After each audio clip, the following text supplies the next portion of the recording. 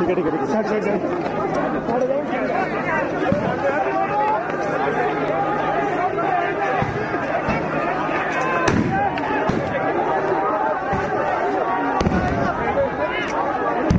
police fired tear gas shells and also resorted to mild lathi-charge on Friday after the Delhi-Haryana's Singhu border witnesses clashes between the agitating farmers and the locals, who wanted the area to be cleared immediately. Hundreds of locals arrived at farmers' protest sites, and things came to blows as they demanded the area to be vacated by the agitators, who have been at the site for more than 2 months. Locals asked them to clear the spot, alleging that their presence was creating trouble. After a heated argument, the locals started attacking the tents of the farmers and said enough is enough. Following this, there was stone pelting between both the groups. The Delhi police and the security personnel deployed at the Singhu border had to resort to firing tear gas shells to disperse the crowd at the protest site. The police also resorted to lathi-charge to control the crowd.